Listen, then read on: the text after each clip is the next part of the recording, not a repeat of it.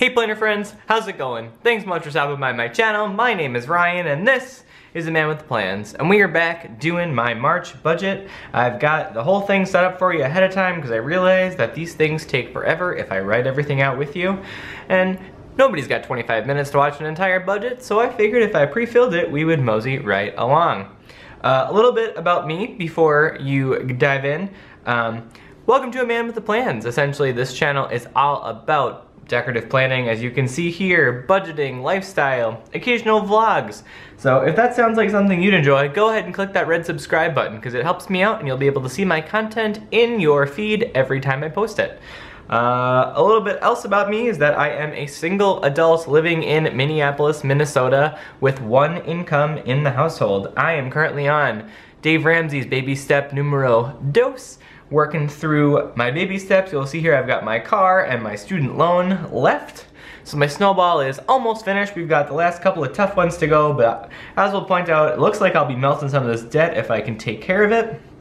So, before we go into the actual numbers in here, let me just say that this kit is actually, was given to me by a friend of mine. Caffienated Cait is her name. She has a channel as well as a Etsy shop with all sorts of lovely budgeting things. You can tell this theme here is nice and lovely and bright for spring.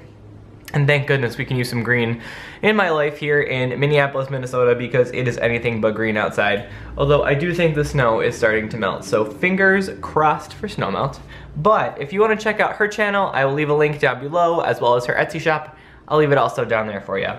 Let's go ahead and dive in. We'll kind of break this up into two parts. We'll go through the income and the expenses piece, and then we'll also dive into my debt snowball, as well as something I really liked from February, which I will leave over here. This is the other kit, right? So with the goals section over here, we will do a budget recap video coming up this month, but I think these are really helpful for me to remember. I actually put most of these in my regular planner as well. For my monthly view for the month of March, I will leave that linked up over there. But for now, let's go ahead and dive in. I will flip this over and zoom you all in so we can kind of talk through each section as we go. Hooray! Okay, so we'll start with my job. So I figured I would move my paycheck out into two separate ones that are being paid for the whole month. They've been pretty similar in the past couple of months, so I'm going to guess that they are around $1,830 after taxes, retirement, and all sorts of other fun stuff are taken out of them. So that is an estimate. They've been like $835, $837, so we'll see what those actuals come out to. The next thing is where it says transfer. Transfer, for those of you that are not familiar or are new here, welcome. But the other thing is that my parents and I split my student loan payments down the middle. So every month my mom sends me half of what the minimum payments of both loans would have been. I paid my first student loan off early. I will leave a link to the I paid off my student loan debt video, my first loan, up there.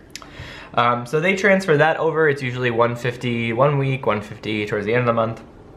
And then the last thing is a new category. Well, it's not a new category, but it is a new job. So I recently started a side hustle.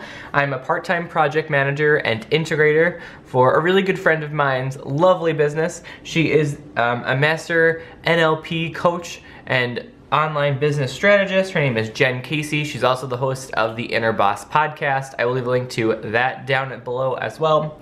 She's an absolute doll and a friend of mine from years and years and years ago. So I'm working with her 10 to 15 hours a week, and after taxes, I'm estimating that my monthly side hustle earnings are gonna be $750 to start with. Give or take, we'll see how it pans out. I started towards the end of February, so this will be the first full month that I'm working there. But I'm really excited. One, I like to stay busy, so this, I think, between this channel and then that side hustle and my regular job, I'm gonna be very, very busy, which is good. I like to stay busy and it's all fun.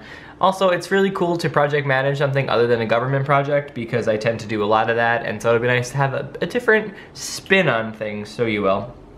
So yeah, the expected income for the month of March is $4,710. I'm not including YouTube income in here. I really am trying to invest anything that I get out of monetization for this channel back into it, whether that's stickers or other products or stuff like that. So I'm not gonna be drawing that yet. I know some YouTubers were taking it and putting it towards their debt, which is amazing. I think I'm not gonna do that as of late, but we'll see what happens. Let's go ahead and dive into the fixed expenses. So these are the expenses that don't change every month. You'll notice that this list is significantly shorter than last month because I decided I needed to move my utilities and my Xcel Energy out of the fixed expenses because they do fluctuate and they do change.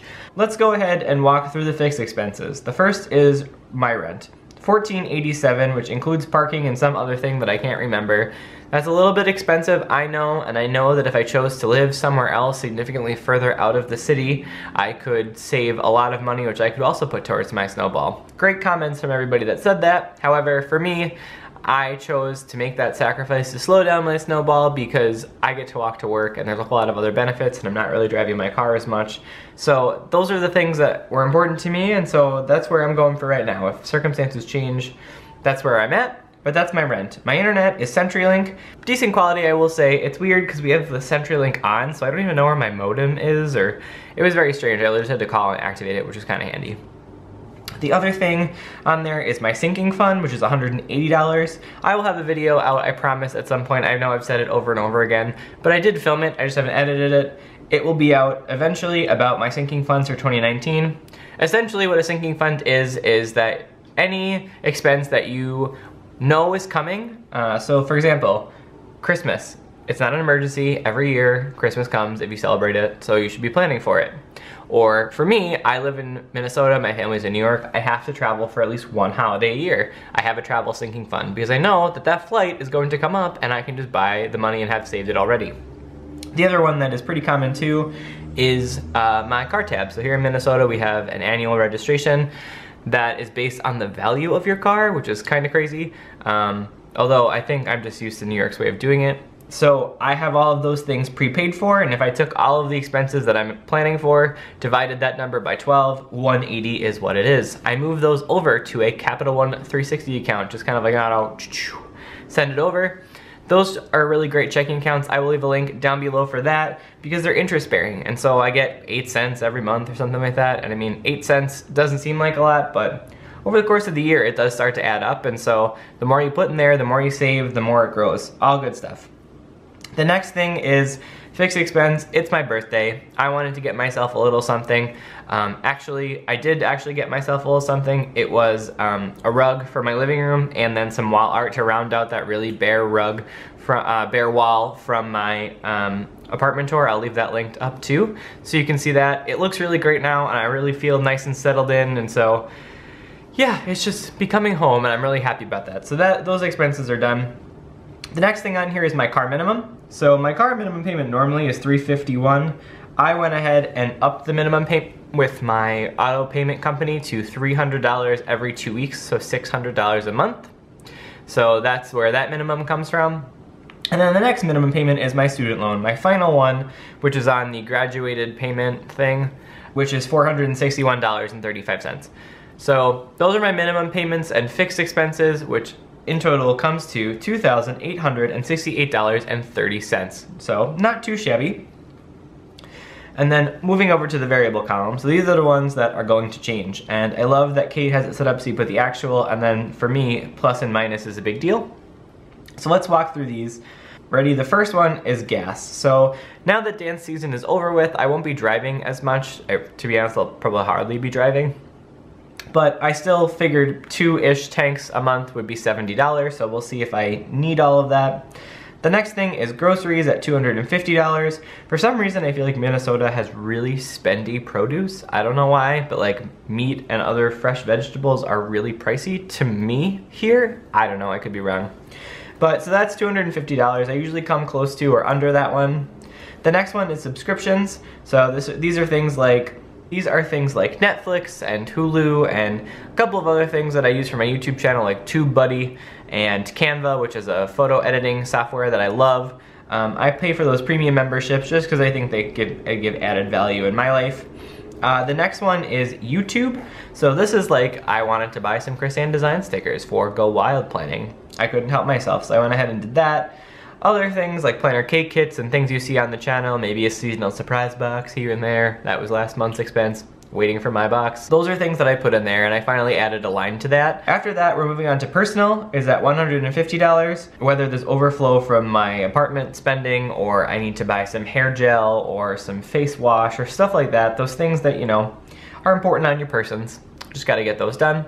Then after that, UMS is my utilities, so that's like water, sewer, and trash. And then Xcel Energy, obviously it's like my heating and my lights and all that good stuff. So that's, UMS is estimated at $40 and Xcel Energy is estimated at $80. February was cold, so I kind of figured I'd be using a lot more heat, but I was away one weekend to go to Denver, so we'll see. That total comes to $740. So moving on down to the total section, the total income budgeted is $4,710. My fixed expenses are $2,868.30.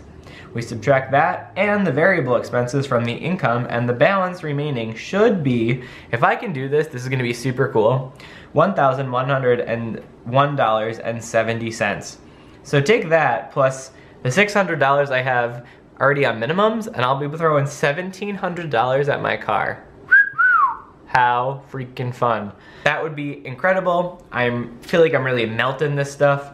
So yeah, good stuff all around. If I can even stay close to that, my goodness, I'm gonna have a party here on the internet. So keep your fingers crossed for me. Hope that this will work itself out. Let's flip over and we can talk a little bit about some of my snowball debts and then my goals, and we'll call this video done. You'll notice here I took the thin washi and kind of just split this whole thing up. I like the way this looks. So here we go. We'll start with my first debt snowball debt, which is my car balance, which is currently at, this was done a couple of days ago, so there might be interest on this, but $8,440.60.